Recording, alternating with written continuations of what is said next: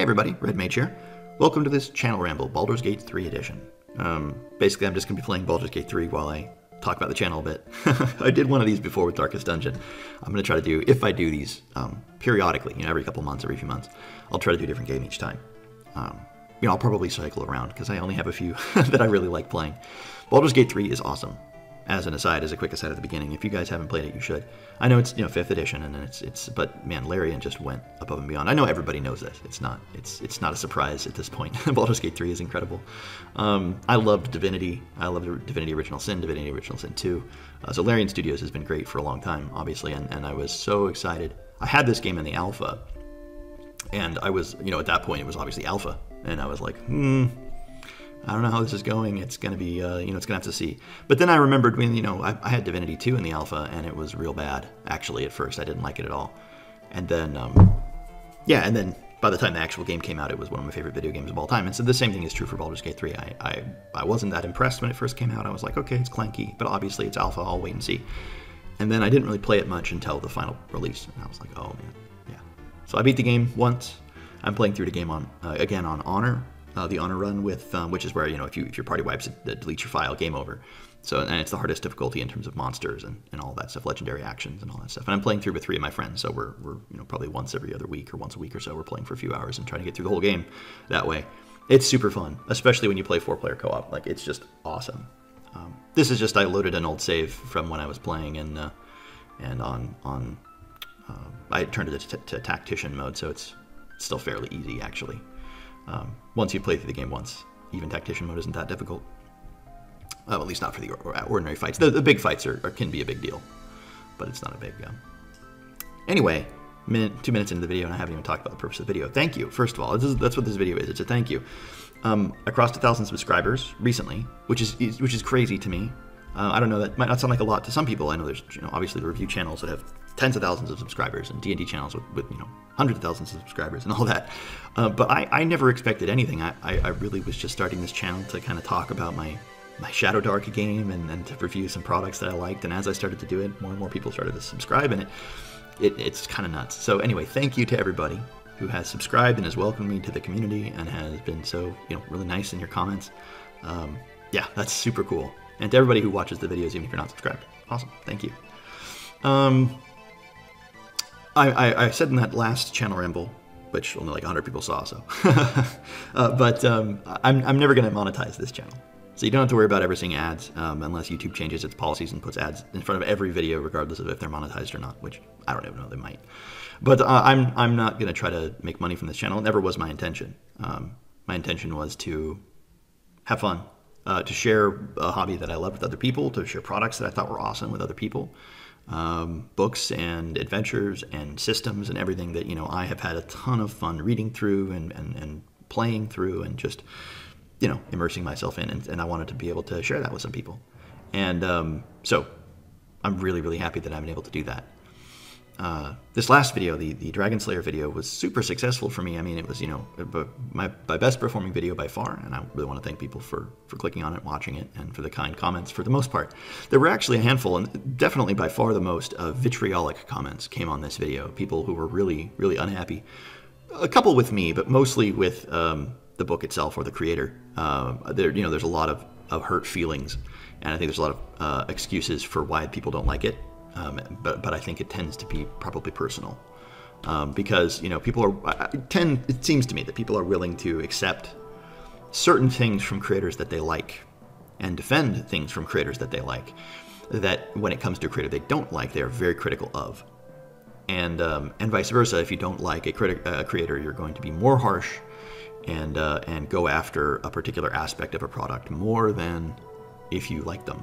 Or obviously, and that makes sense to some degree, right? We defend what we love, and I completely understand. I do that myself, right? I tend to defend what I love, and I tend to be defensive about what I love, and I try not to be, but I think even I definitely fall into the I'm aggressive against the things I don't like, and I criticize them, but I try not to do that, personally. And I think that's the problem, is that a lot of the comments that I got on that last channel, or last video, were personal. I don't really have any problem with criticism. In fact, I like it. Criticism is necessary. I'm a teacher. And so if you can't criticize, right, you're in major trouble. You have to be able to critique, and you have to be able to comment. and you have to be able to say what you like and you don't like about a particular work, whether it be creative or academic or whatever. And to be reasonable in that criticism is essential. But I had a handful of comments that were really personal.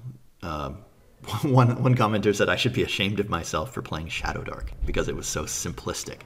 I was like, what are you talking about, dude? That sort of comment I'm going to delete, or I'm going to silence. I'm not interested in that kind of criticism on my channel. I don't care for it. I don't feel I have any obligation to allow it on my channel. There are plenty of places online where you can voice criticisms like that, where people are happy to go into polemics about people or about systems and to really show how angry they are about a particular thing they see as unjust or unfair or bad or whatever it might be. So I'm happy for people to be able to do that. Just I'm not going to have that on my channel. I'm happy to accept criticism. I really wanted to fireball my team right there, but I decided not to. I am happy to accept criticism on my channel, obviously, and if I didn't, it would be really absurd of me to be reviewing books and not accept criticism myself. So if people have criticized my methods, or if they say I'm wrong about something, happy. I'm not happy about it. I should say I don't like to be criticized. No one really does, but I will accept it and try to be reasonable in my response to it. But if someone's like, hey dude, you are a bad person for enjoying this game because it's too easy, I'm like, nope, that's not true. Sorry, man, not true. And I also don't really want that to become an argument on my page. So as I've already started to do, and I'm just giving everybody a heads up. If you kind of comment that way, personally attacking anybody rather than reasonably criticizing work, I'm going to silence you. Yep. It's my prerogative as my channel. You can start your own channel and be really aggressive and mean. and I probably won't go there, but I'm sure there will be lots of people who would be happy to listen. I'm not. As I said, someone in my video said, you don't get into the drama of like, WotC or the OSR drama. And I'm like, no, man, I don't have time for that nonsense. I'm here to play games, right? I'm here to have fun. Like, I've got enough drama in my actual life, right? Like, there's enough stuff happening in my life that why would I want to bring that into my hobby? And I guess some people really thrive on drama and they get really happy, it fires them up. And so I guess that makes sense to me that they would want it kind of in every aspect of their life. I don't thrive on it. I don't like it. So, not interested in putting it into my hobby. So, keep that in mind. But again, it was really a minority, a handful of people who were like that. And I'm not naive. I know the internet's like that. But I just wanted to give people a heads up that if they're like, oh, I saw a really mean comment and it disappeared, right? Well, that's why. Or I was all fired up to respond to this guy who was criticizing my book in a really mean way. I was gonna eviscerate him, and not interested in that. Not interested in the gotcha evisceration takedowns here. Moving forward. I'm not sure this is gonna be a very long video. I just wanted to kind of give you guys a review. Moving forward, I'm definitely gonna be doing some. Obviously more reviews. I'll be doing that as I go. My Shadow Dark game has slowed down a little bit, my Shadow Dark Curse of Strahd, but we're still playing, and we've played 2 sessions since I've done an update. I'm going to do one. For those of you, the 20 of you who watch those, I am going to do a review, or another Shadow Dark update for the Curse of Strahd. It's kind of slowed down because I think, a lot of the excitement was obviously for Halloween when we first started, and it was kind of the spooky month of October, but a couple of my players have just had really crazy stuff happening in their lives, and we've not been able to play very much. But I think this Monday we're going to play again, and my one player is going to come back into the game. He had to drop out for a while because personal stuff. He was moving across the country and all that stuff. So, but I think he's finally settled in, and I think he's ready to jump back in and play. So we're going to.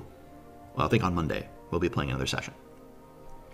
But I think I'm going to try to wrap it up by summer. Now, initially I had been happy to kind of wrap it up by Christmas, but I think that a lot of people wanted to keep playing, and we weren't really at a place where the story could end easily. So I think I'm going to try to wrap it up by summer.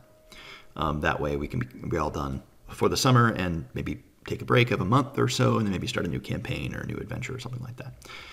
So that's what I'll be doing for a few more months. So I'm going to try to maneuver the party to move towards Ravenloft, because right now they're in the western end of Barovia, and I think there's going to be an easy way to do that. I think right now they're investigating, trying to find Esmeralda, who's gone missing in that portion of Barovia, and I think I'm going to try to maneuver them to.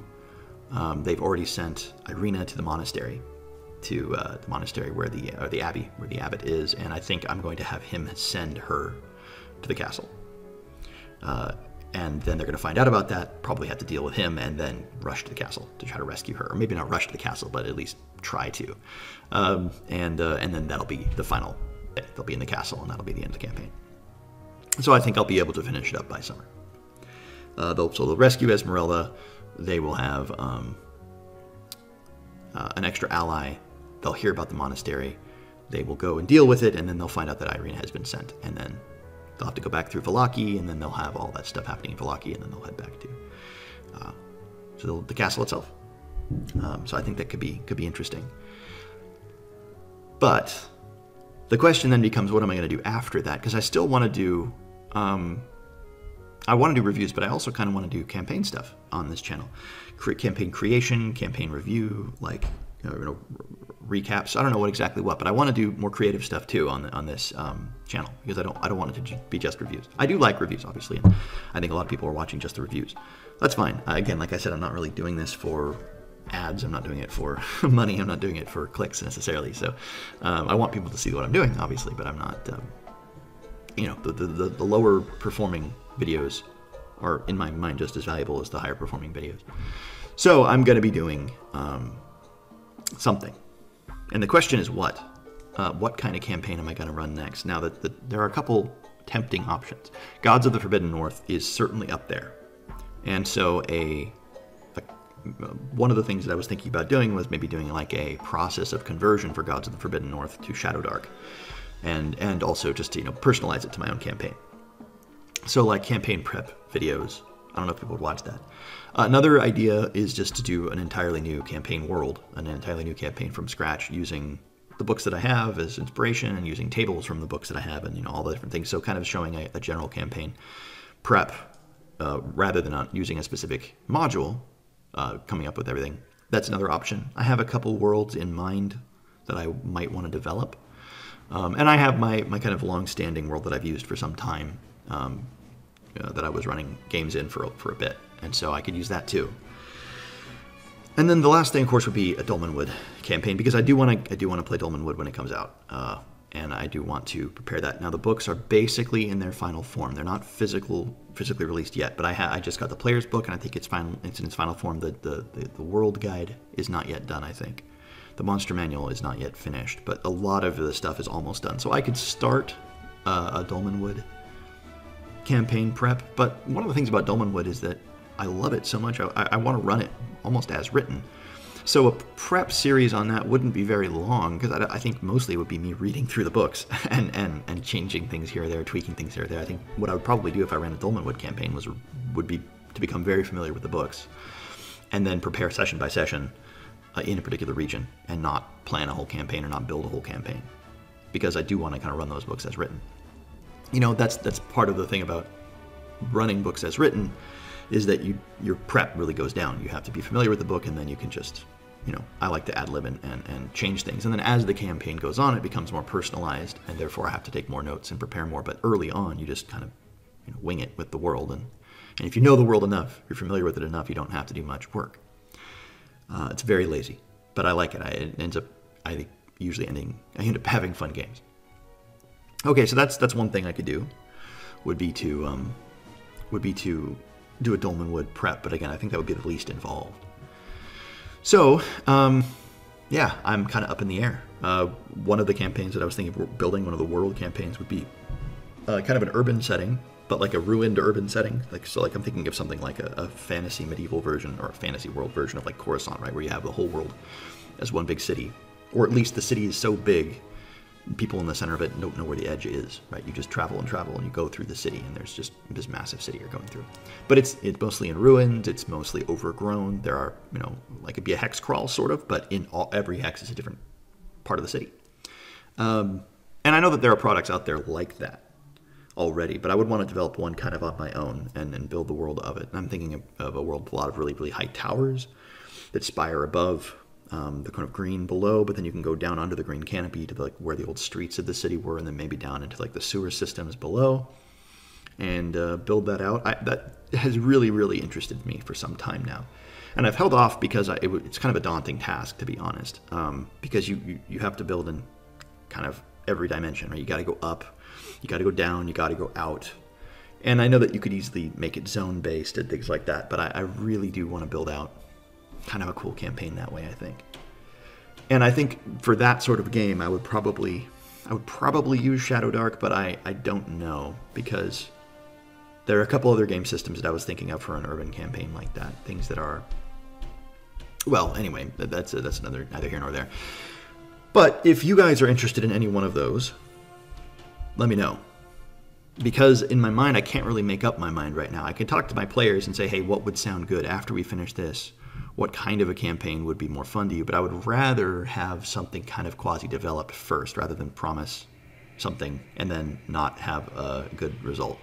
So what I would like to do is do some work on maybe a couple of them, and then see which one seems to be coming together the best, and to be like, hey, this is what I've developed. Does this sound interesting to you guys? But not, do all of the work, so that way if they say, nah, actually, that's not terribly interesting to us, that way I don't, haven't wasted all of my time. So anyway, let me know what you guys think about that, and if there's anything that would be interesting for you to see in that way. All right, I think that's it. It's not a very long video, as I said. I just wanted to reiterate thank you to everybody who has subscribed and who watches my videos. It's super cool. I never thought I would get to 1,000, let alone 1,100. What is it, 25 now or something like that? So thank you guys to everybody who's in. And yeah, I'll catch you guys in another video. See ya.